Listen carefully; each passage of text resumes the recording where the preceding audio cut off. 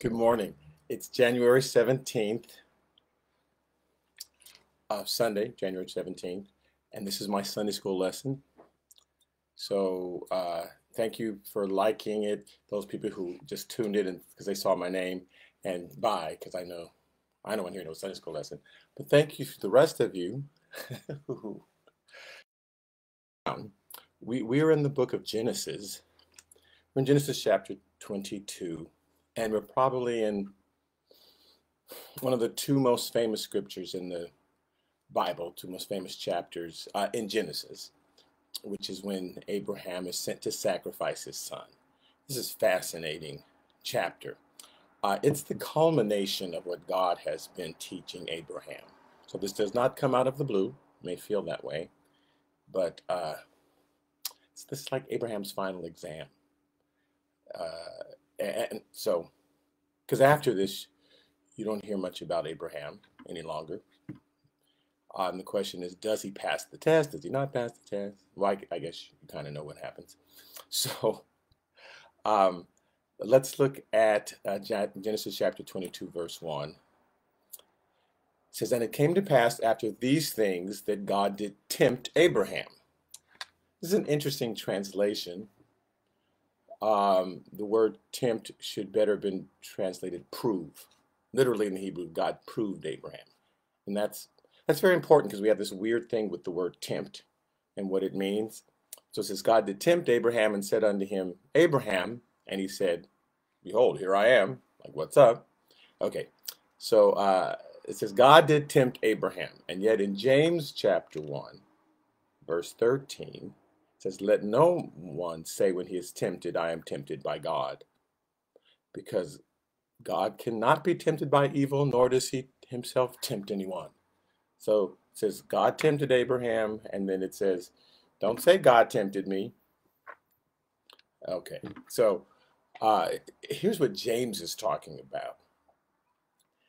God doesn't tempt us to do evil. So God, and so James is saying, if when you mess up, don't say God made me mess up. God doesn't bring the trial so that you will mess up. That's what the devil does. But he does test us. He does prove us. And I really like the Hebrew translation when it says God proved him. And your good teachers are proving what you learned to you. Here, I'm going to show you how much you've learned.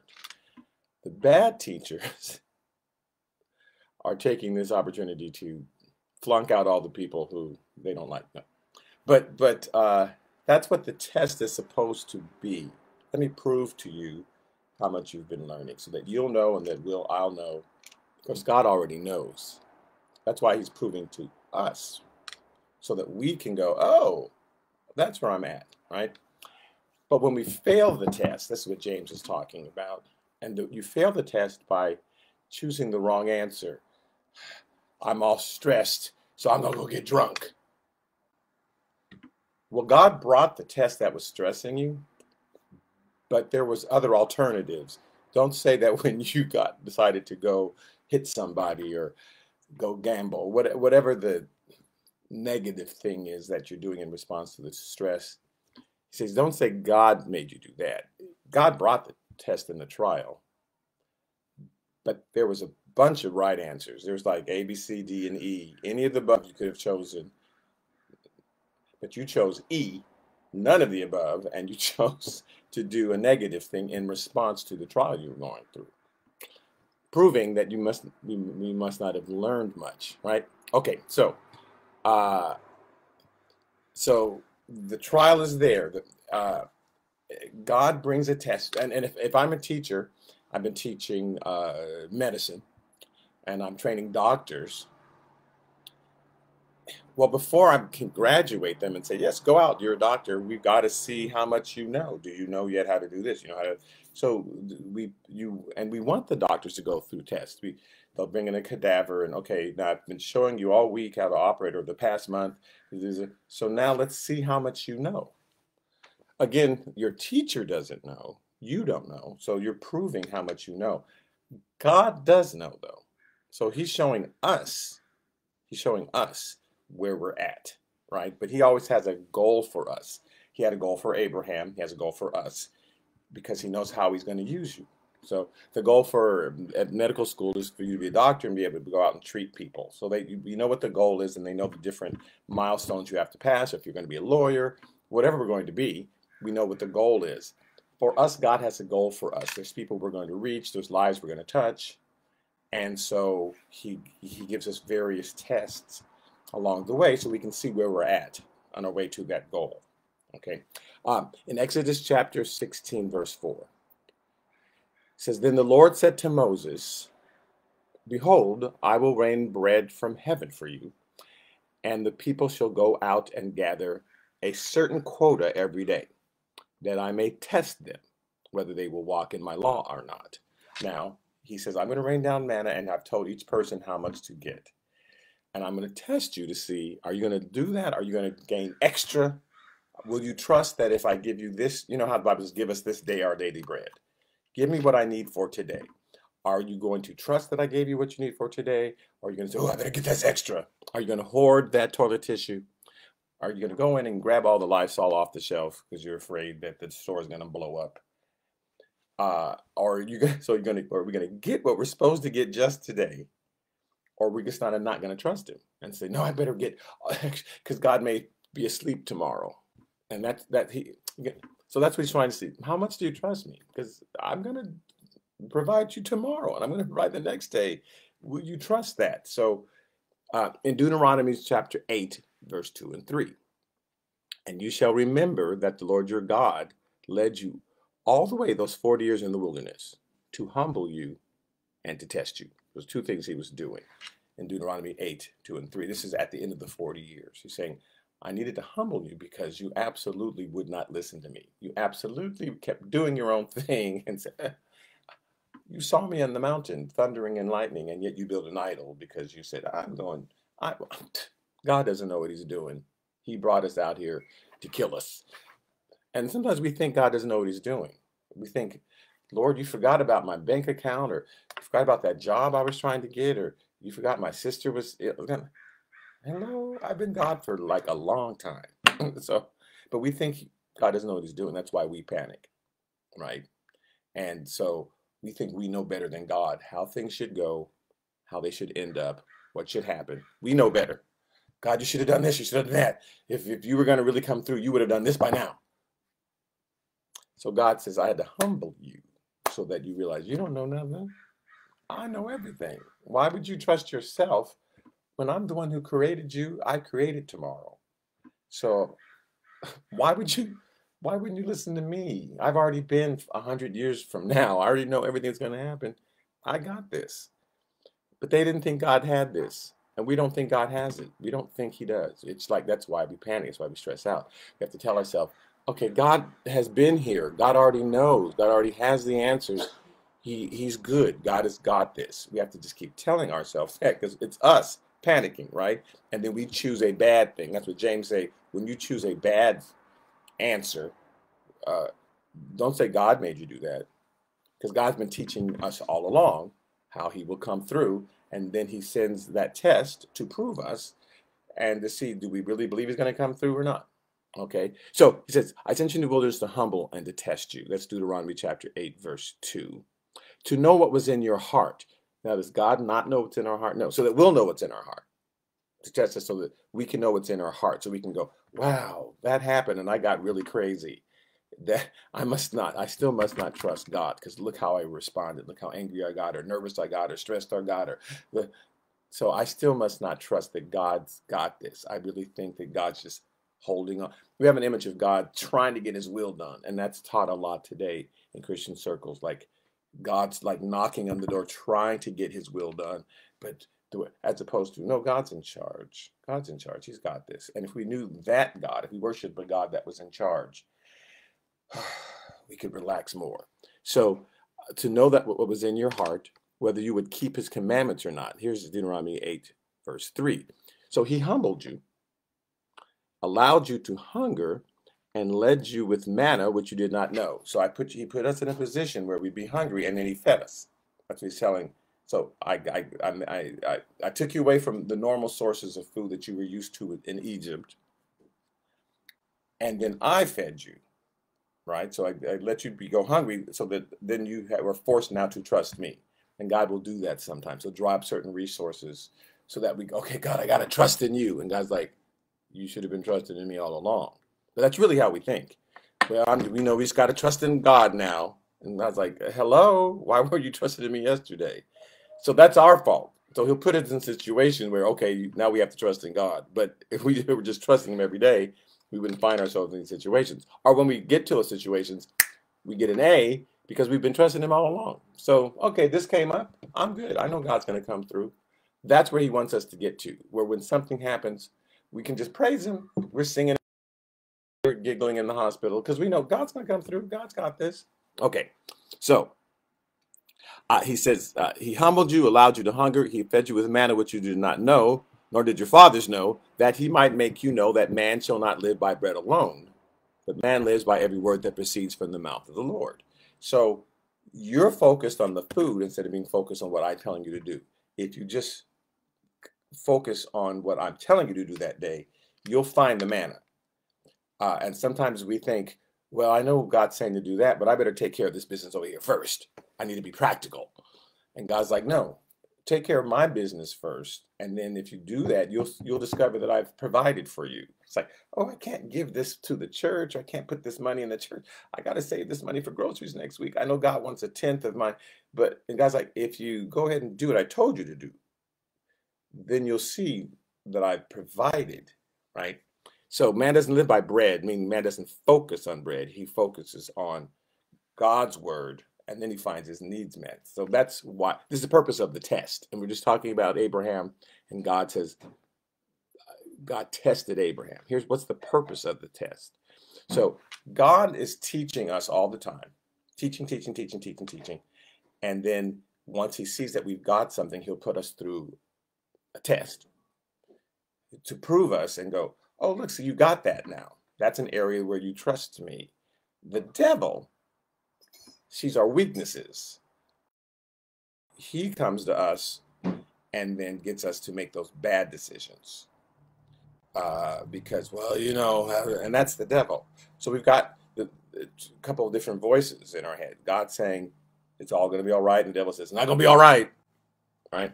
So in 1 Corinthians chapter 10, verse 13, it says, no temptation has overtaken you except such as common to man.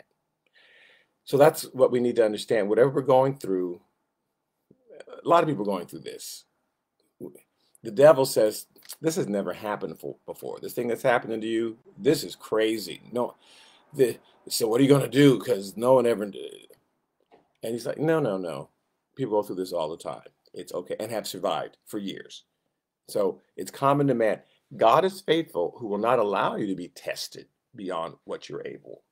So God knows what you can bear, right? He knows where we're at. So if I'm teaching first grade math, I don't necessarily give them calculus because I know they can't handle that. So let me just test their addition skills. You know, God, that whatever we're going through, God knows He has equipped us. He has equipped us to survive it. We just have to trust that what He's taught us will work, right?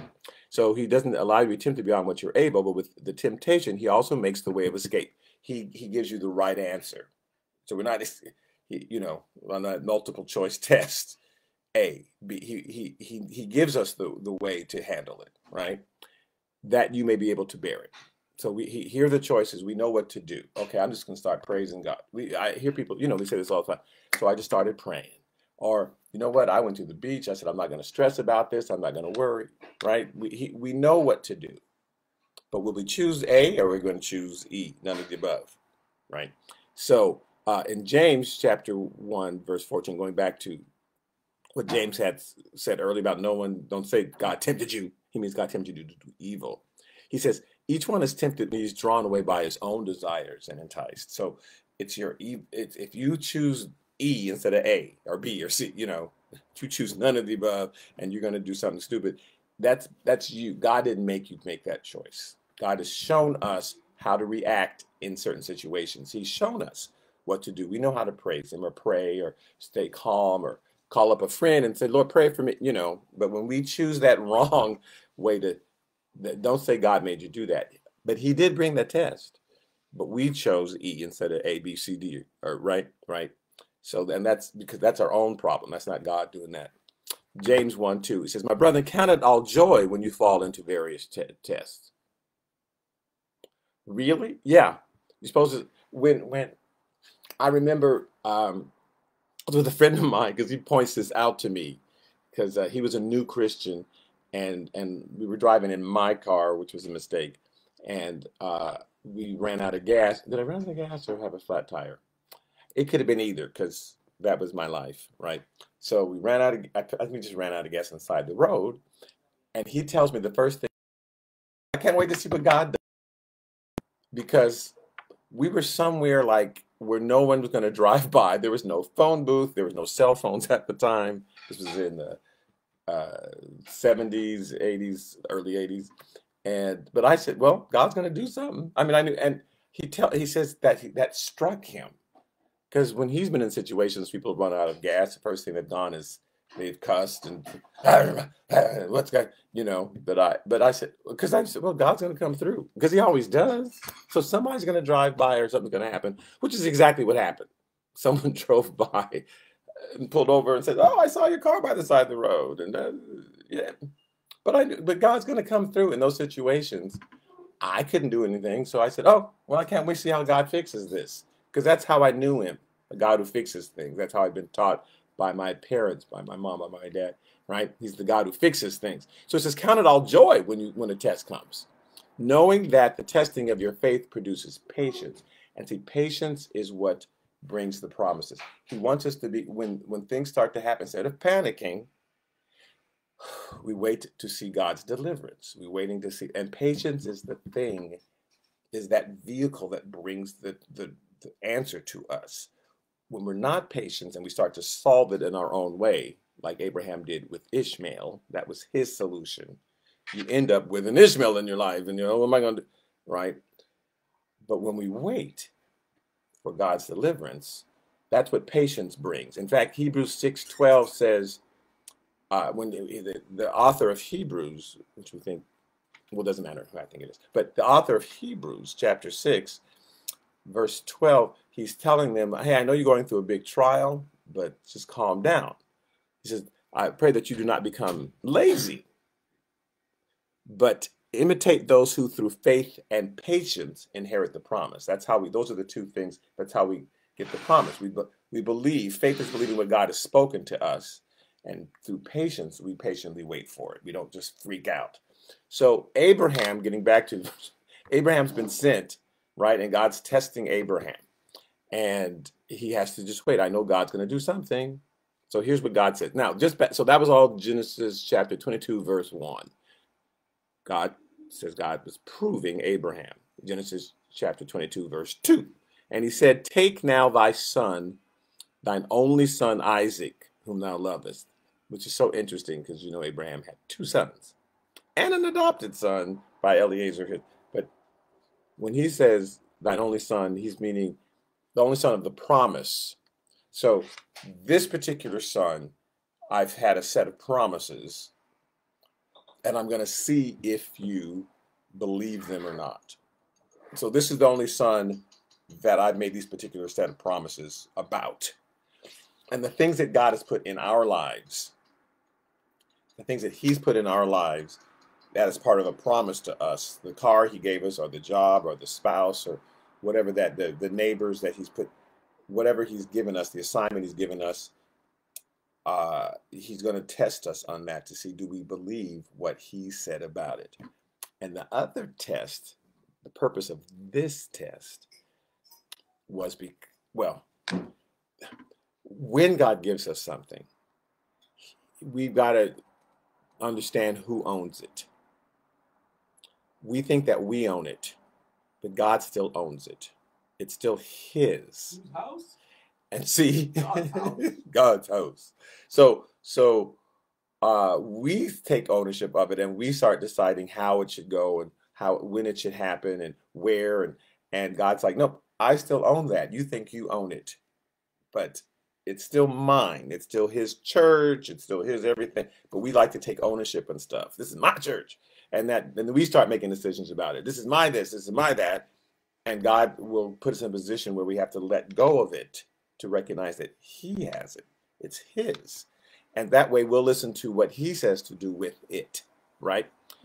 So that's the test that's coming up. We're going to get to that in a second, maybe. So he said, now take now thy son, thine only son, meaning the son that I gave you, that's the one that you came up with, whom thou lovest, and get thee into the land of Moriah, and offer him there for a burnt offering up on one of the mountains, which I will tell thee of. So I want you to go to Moriah. The land of Moriah is this region. Moriah had several hills. Not mountains like Mount Everest that were real high, but hills like Baldwin Hills, like Beverly Hills, like different hills. There's a series of hills in Moriah. And so it's not just one mountain. In fact, he says, when you offer him up, I want you to offer him up, like give him up as a burnt offering, as though that's what's going to happen on one of the mountains, which I'll tell you which of those 4 or 5 mountains it is I specifically want you to put him on. Now, there was a reason that God was going to show him a specific mountain. So here's what happened on the particular mountain that God was particularly showed Abraham. God was picking this specific mountain for a reason of what was going to happen there later. So in 2 Chronicles chapter 3, verse 1, it says, now Solomon began to build the house of the Lord at Jerusalem on Mount Moriah. Now, again, there's more than one mountain. There's a specific mountain at Mount Moriah. So Solomon is building the temple on this particular mountain where they're going to do sacrifices, where the Lord had appeared to his father David at the place that David had prepared on the threshing floor of Onan the Jebusite. So earlier, David, Solomon's father, had purchased this particular mountain. So you have to picture mountains that have a plateau and then another mountain that has a plateau so that you can build on it. So on one of these mountain tops, these hilltops, was flat. And David earlier had purchased it from Onan the Jebusite. And that's where God was building his temple through Solomon. And it's possible that this is the same place that God led Abraham to sacrifice his son, and that sacrifices were going to be done later. But we need to look at what David did and why, what was going on there, and how David got this particular land. Because this the same place that Abraham sacrificing Isaac is the place where the temple is being built years later. So here's how David got it. In 1 Chronicles chapter 21, verse 1 through 4, it says, now Satan stood up against Israel. Help me. Satan stood up against Israel and moved David to number Israel. Now, so here's the problem, because this is the first time they called Satan by name in the whole Old Testament. Interestingly enough, this is the first time they say, now Satan did this. They were clear that he was showing his behind, that Satan showed him, and that he moved David to number Israel. David wasn't supposed to count how many people, because counting how many people he was doing that because for military purposes and for pride purposes. How many people do we have here? How many people? And God never wanted him to worry about that, because the Bible says God can save by many or by few. So if God was going to send David out into battle, he didn't want him to trust in the numbers of people. Oh, good. Well, we got 1,000 people, we can win. Because God's like, if you got 2 people, you can win. If you got 1, if you just got me, you can win. Don't you start focusing on how many people there are, because then you think, well, that's going to be, they do this in church, so we should get this amount of money in. Well, you can have 1 person and God can give you the amount of money you need for your church to sustain for that week. We get caught up in the numbers, and God doesn't want us to do that. It's not how many people are there. It's how is God there or not? That's the question. And so it was a sin for David to start numbering and start worrying about how many people were there. And God warned him not to do that. So verse 2 in 1 Chronicles 21, verse 2. So David said to Joab and to the leaders of the people, go number Israel from Beersheba to Dan. Remember Beersheba we saw last week. That's where Abraham made that oath with Abimelech. So that's southern Jerusalem. That's the southernmost part of Jerusalem. Today, where the Palestinians live today. So go from Beersheba all the way north to Dan. Dan was the northernmost tribe in Israel, right?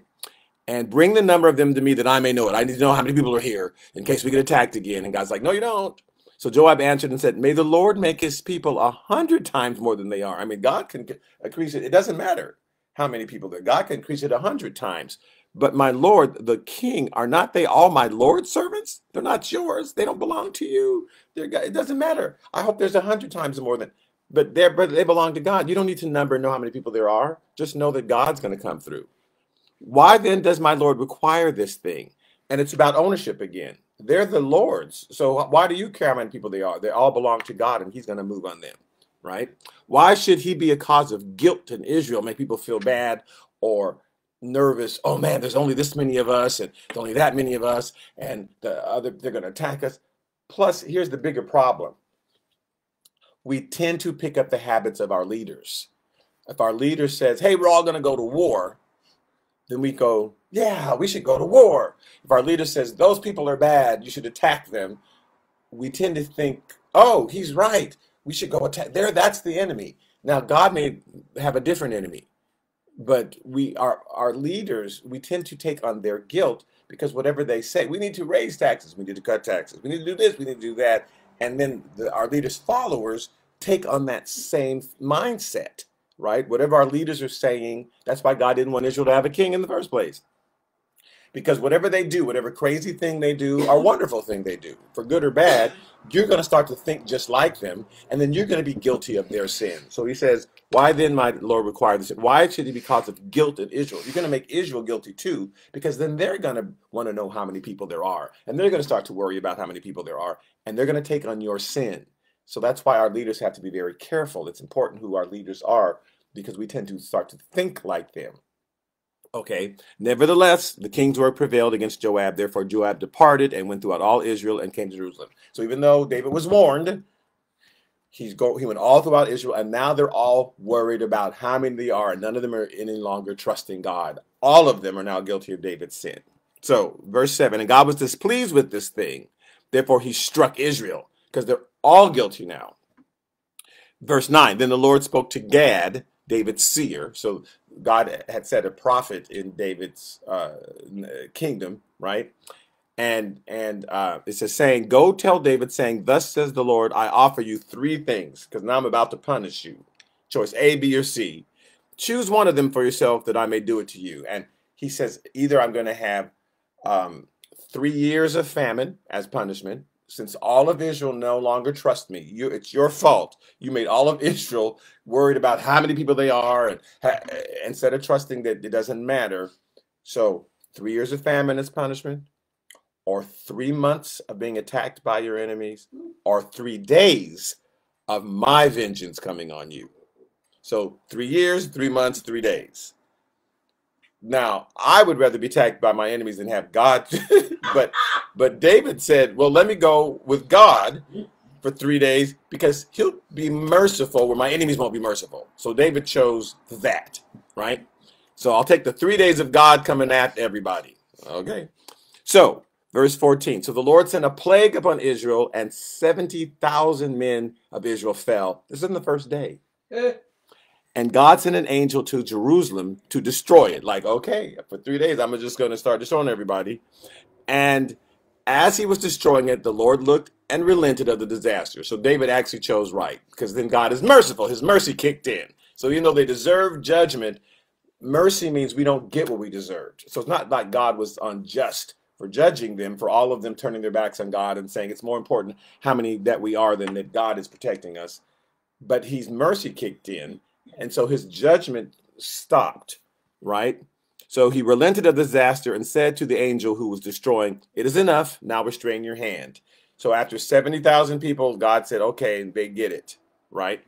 And the angel of the Lord stood by the threshing floor of Onan the Jebusite. Now this threshing floor is on Mount Moriah, okay, on one of the mountains of Mount Moriah. So there's 3 or 4, right? There's 4 or 5 mountains, and that's where the temple was built. Okay, so Onan the Jebusite owned one of those mountaintops, and the angel of the Lord stops there, and he's hovering there. The angel of the Lord's hovering there. So verse 16 says, then David lifted his eyes, and he saw the angel of the Lord standing between earth and heaven. Now, these mountaintops are in Jerusalem. Jerusalem is a big place. Like Los Angeles is a big place. Beverly Hills is one section of it. Baldwin Hills is one section of it. So he looks over, David's in Jerusalem, and he can see the angel of the Lord hovering above those particular hills on the very outskirts of Jerusalem. The temple was built like right on the edge of Jerusalem, okay? So he sees the angel of the Lord standing between earth and heaven and having in his hand a drawn sword stretched out over Jerusalem. So he's on those mountains. He's right above Omen's, the Jebusites' threshing floor, where he built a threshing floor there, right? And we're going to talk about that in a second, what that meant. And he says, so David and the elders, clothed in sackcloth and ashes, they fell on their faces. So there's, oh no, there's the angel. So God's showing him actually who's doing it, who's bringing the plague. Right. So now he says, go to Onan the Jebusite. So he sends them on their way. And then verse 18, it says, therefore the angel of the Lord commanded Gad to say to David that David should go and erect an altar to the Lord on the threshing floor of Onan the Jebusite. So he's sending him to that mountain, same range where God sent Abraham to sacrifice, to build that altar. So apparently this was a place that in general they had erected a lot of altars. When God sent Abraham there, this was a mountaintop. They liked going to mountaintops to building altars to God because I guess they thought they were closer to God if they got higher up. Now, we don't think that today. We don't build churches necessarily in hills thinking, ooh, I'm closer to God. But we do think we have to be in the church to be closer to God. So if you close the church, how can God hear my prayer? I'm not at church. We don't think God's in our homes. We don't think God's at the store. If you don't let me in that church, then God won't hit. Well, so we're just as crazy as they are. Okay, we don't have God's everywhere. But so he sends them to the threshing floor that's built on top of one of the Moriah's mountains. Okay, so and he says, go there and make an altar. Same place, same general area where Abraham had been sent. Now, Onan turned and he saw the angel. So Onan's there threshing. So let's go over what happens when you're threshing. There's two things that happen on the threshing floor. The ox go by and they smash everything. They smash. You take the grain. You've taken your winnowing fork and you've cut it, right? And the grain's on the ground, and then the ox come by and they take the little threshing materials, all the wood, and they smash and they separate the grain from the stalk. And then you take the winnowing fork that you used to cut everything down and you toss it in the air, and the wind blows and separates the wheat from the chaff. The chaff is that last little covering that's over the grain, right? And that it blows off, and then everything that's good falls to the floor, and everything that's bad gets blown away. Now, it says Onan turned and he saw the angel, and his 4 sons who were with him, they hid themselves. But Onan continued threshing the wheat. He says, I know that angel's there, but I got something to do. So as long as he's not doing nothing mess with me, I need to get this wheat done. Verse 21, so David came to Onan, and Onan looked and saw David. And when he saw David, that's when he got excited. And he went out from the threshing floor and he bowed before David with his face to the ground. So the king is here. The angel's there hovering. That doesn't impress me. But the king is here. Let me go talk to him. Then, verse 22, then David said to Onan, grant me the place of this threshing floor, that I may build an altar on it to the Lord. You shall grant it to me at the full price, that the plague may be withdrawn from the people, because this is how the plague is going to be stopped. This is how the curse is going to be stopped. Jesus became a curse for us so that we can see the blessings. So we can't receive the blessing until this curse is stopped, and the curse will be stopped if I can build an altar here on this threshing floor. So this is David, and we know the son of David. Okay, so we see the parallels here, obviously, right? But Onan said to David, take it to yourself. Just take it, and let my lord the king do what is good as his eye. Look, I'll give you the offering for the burnt offerings, because you're going to need to burn, when you have your offering, you're going to need to burn some ox on it.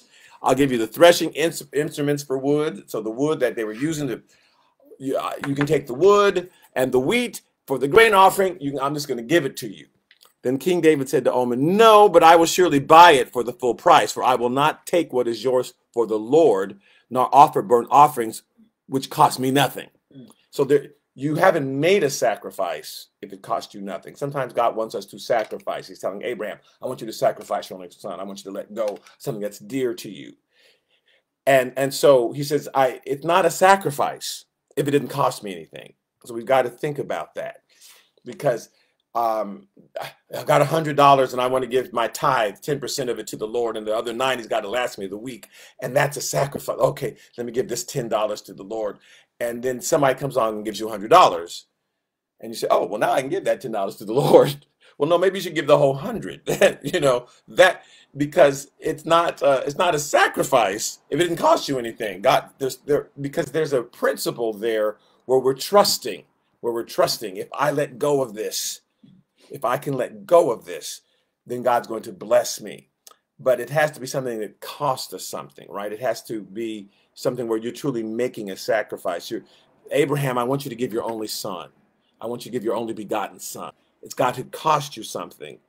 And then God will bless you. So if you want to stop the curse, then there must be a sacrifice. And then the blessing will come. God will repay, right?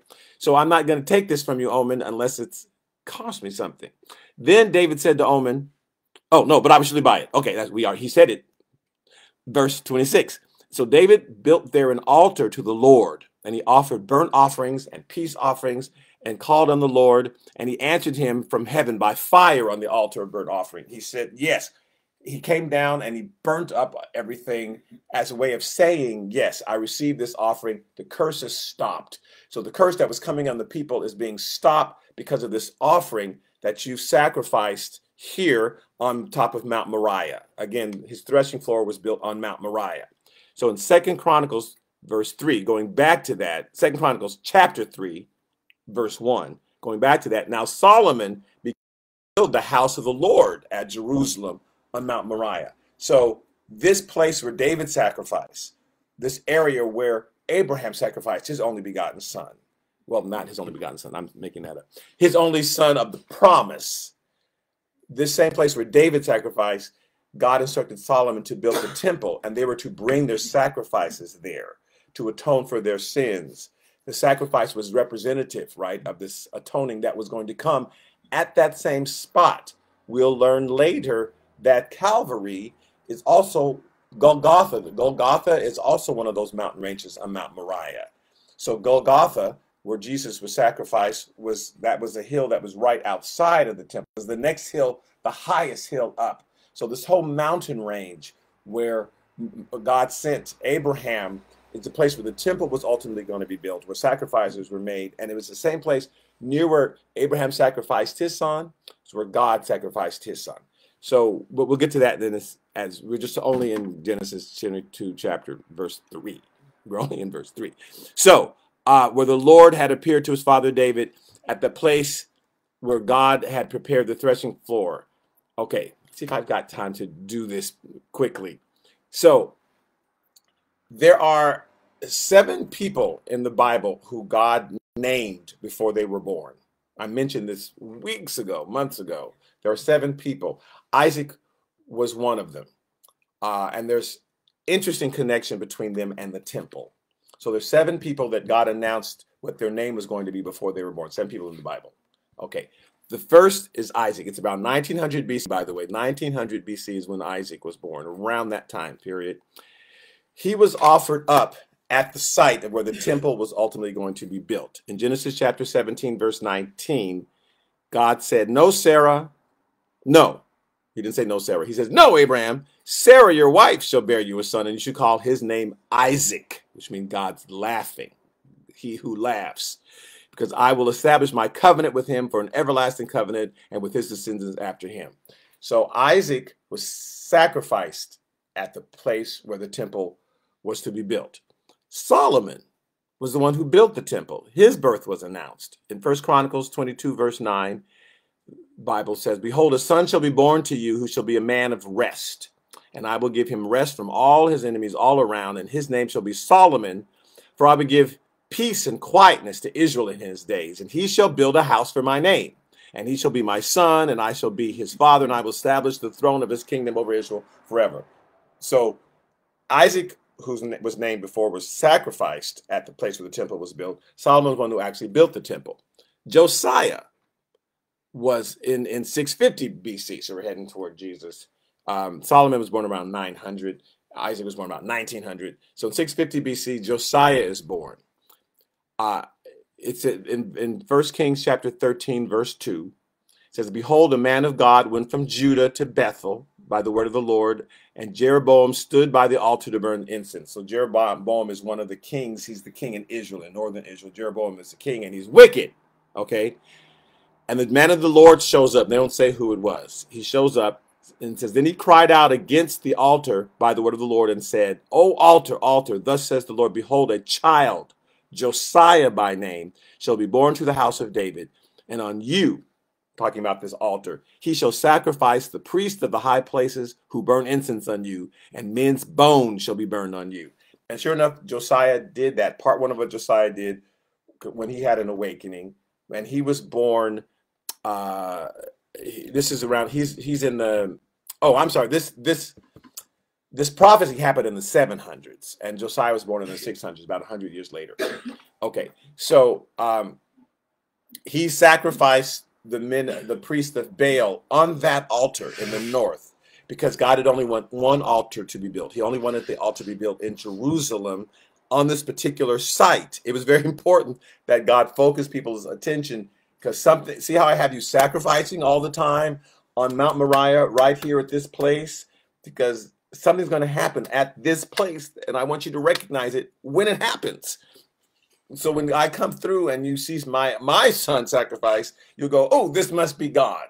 So this is God like using 2,000 years of history to help teach Israel this sacrificing at Jerusalem is important. So when Jesus were to come, they have no excuse. Well, we didn't know somebody's going to be sacrificed at right that spot. Yes, you did. God's been telling you for 2,000 years. So when Jeroboam built his own temple up in north and had the priest of Baal sacrificing there, Josiah, who was born 100 years later, he took all the priests of Baal and killed them and sacrificed them on that same altar, and then even dug up the bones of dead priests who had sacrificed to Baal and burned their bones on the altar. Like, I want you all the way gone. And then he put them in individual sacks. No, I'm just kidding. And so he burnt them all, like all the worshipers of Baal. I'm even digging up your bones and burning them, right? So then he had his own personal awakening, and he was the only good king after Solomon and David who restored the temple and brought it back to life and restored worship in the temple.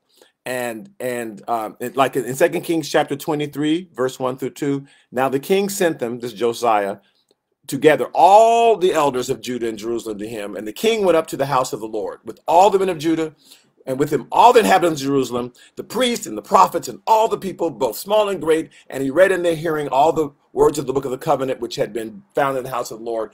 And he said, this is what we need to do. We need to be worshiping. So Josiah restored worship in the temple, and he rebuilt the temple, and he fixed. So they all had something to do with the temple, right? The fourth person, because there's 7 people who God predicted their birth before they were born and named them before they were born, right? Cyrus, he's another person who ordered the temple rebuilt. So Josiah restored worship in the temple, but Cyrus actually rebuilt the temple after it had been destroyed. After Josiah, right? After Josiah said, you better change your ways and we need to worship, they didn't. And so God destroyed the temple. So Cyrus is the one who rebuilt it. His birth is predicted in Isaiah 45, verse 1, and then verse 4. Thus says the Lord to his anointed, to Cyrus, now Cyrus is born like 150 years later, whose right hand I have strengthened to subdue nations before him, to loose the armor of kings, to open before him the double doors, so that the gates will not be shut. For Jacob, my servant's sake, this is verse 4, and Israel, my elect, I have even called you by your name. I have named you, though you have not known me. So I'm naming you before you're even born, and you don't even know who I am. You're like the king of a whole other country, but you're going to come and rebuild my temple. 5th person, John the Baptist. His birth is predicted before he's born. Okay, what did he have to do with the temple? In Luke chapter 1, verse 8, it says, so it was that while Zechariah is serving as priest before God in the order of his division. So there were so many priests at this time. So Aaron had a baby, and then his babies had babies, and those babies had babies. So by 1,000 years later, by the time it gets to Zechariah, there were so many priests that descended directly from Aaron that they would have to take turns. You would draw a lot, and it was actually Zechariah, and you could live for 90 years when it finally became your turn because there were so many priests. So it was finally Zechariah's turn to go into the temple. When he gets in the temple, there's an okay. So he might have been upset. Man, it's taking so long. But God knows when your number's coming up, and he'll have an angel waiting for you. It's okay. So there's an angel sitting in there in the temple, and the angel said to him, "Do not be afraid, Zacharias, even though you thought you'd be here by yourself, and I'm here. Calm down, for your prayer is heard, and your wife Elizabeth will bear you a son, and you should call his name John." So before John is born, he hears his name in the temple being proclaimed, right? No, John didn't hear his name, but Zacharias was told what the name is, baby. Here's what John says when he's baptizing, John the Baptist. In Luke 3, verse 16 through 17, John answered, saying to all, "I indeed baptize with water," because what does he have to do with the temple? "But one mightier than I is coming, whose sandal strap I'm not even worth to loose. He will baptize you with the Holy Spirit and fire. His winnowing fork is in his hand, and he will thoroughly clean out his threshing floor." And he's referring back to the threshing floor in the temple, because remember, it used to be a threshing floor before it was a temple. And you take the fork and you cut down the wheat, and then you separate the wheat from the chaff with that winnowing fork. So he's saying there's one coming, and his winnowing fork is in his hand, and he will thoroughly clean out his threshing floor in the temple. And Jesus did. Jesus went in the temple and he cleared out his separating the wheat from the chaff. And you Pharisees, you're going to hell, and right? And he will gather the wheat into his barn, and the chaff he will burn with an unquenchable fire. So he predicted Jesus going into the temple and coming, and that his ministry will be separating the wheat from the chaff like it had been happened. So that's why God wanted David to buy the threshing floor, because I want people to know that this is what happens in the temple.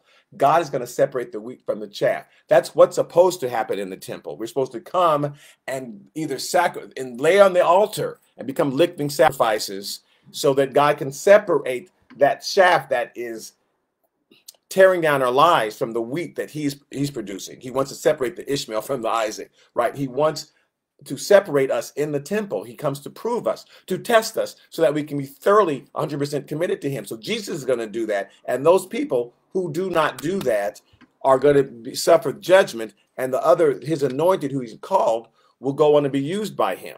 So John is predicting what Jesus is exactly what he did in the temple. Obviously, Jesus's birth was predicted before his name was predicted before he was born. He's number 6. Jesus predicted the temple's destruction, and he was crucified there at the temple site. In Luke chapter 1, verse 30 through 31, then the angel said to Mary, "Do not be afraid, Mary, for you have found favor in God, and behold, you will conceive in your womb and bring forth a son, and you call his name Jesus." So he's the 6th person who God said in advance what his name was going to happen. So Jesus predicts the destruction of the temple, and he was crucified right outside the temple, the last hill of Moriah, perhaps where Isaac was sacrificed, because God said to Abraham, "One of these mountains I'll tell you when you get there." So one mountain is where the sacrifice is done, because again, the sacrifice is done right outside the temple. Then you go inside the temple, and people would bring their sacrifices. So on one hill, the sacrifice was done, and on the next hill, Golgotha, is where Jesus was sacrificed. Okay. Luke chapter 21, verse 5 through 6. It says, "Then as some spoke of the temple and how it was adorned with beautiful stones and donations, Jesus said, 'These things which you see, the days will come in which not one stone shall be left upon another that shall not be thrown down.'" So Jesus' prediction that this temple will be thrown down. God built it up for a reason, to teach generation after generation after generation that a sacrifice must be done on that hill that will prove them, that will test them, and that will stop the curse. So David stopped the curse by sacrificing on that same hill. And Jesus is saying, and that's why the temple was built, to teach us that there will be a sacrifice that will stop the curse, so that the blessings will come, so that the blessing of Abraham will come on you. So Jesus stopped that curse, and he's telling them this temple is going to be thrown down because the ultimate sacrifice will happen And then it won't be necessary anymore. The temple won't be necessary because the final sacrifice will have occurred. And so that's why Jesus is saying this is going to be thrown down.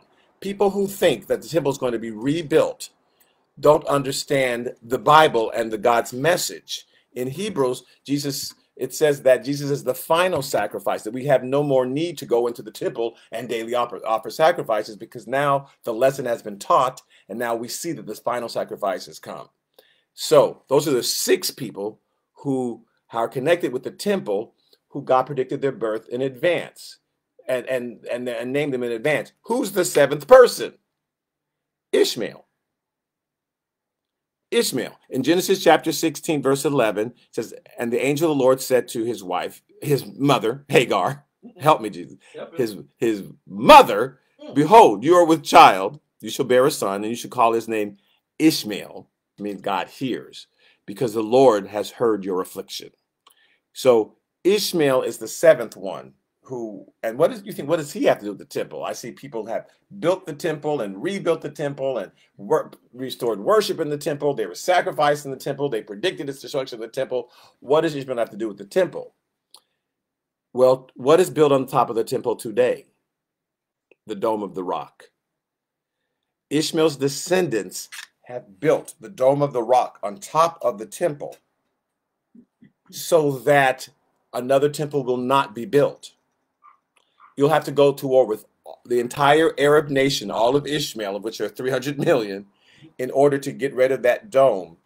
We don't know. For some reason, don't think that God did that. But God did that. God had Ishmael's descendants build on top of that temple.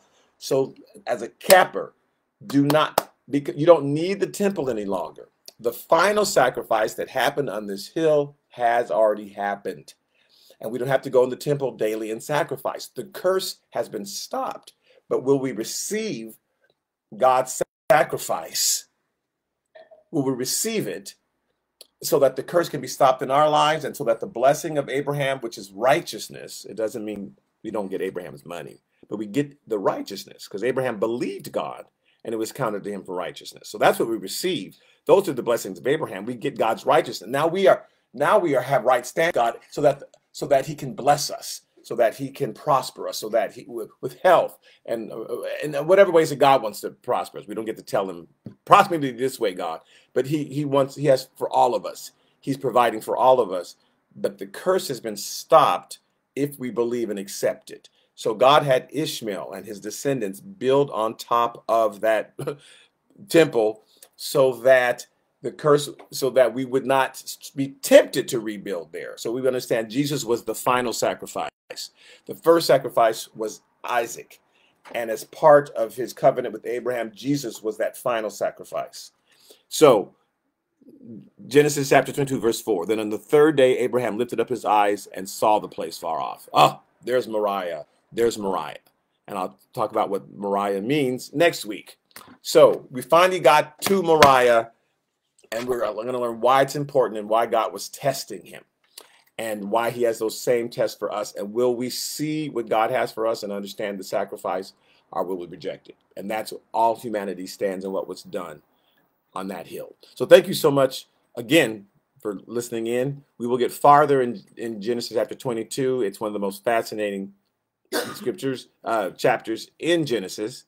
And please stick around, especially if you're a member of Good Shepherd, for Renandus Grimm. He's doing well, and he'll be preaching at 11 o'clock. And others of you will all see on Wednesday Bible study, where we're discussing Jesus and how he's predicting the destruction of the temple and what that all means. So thank you, and God bless.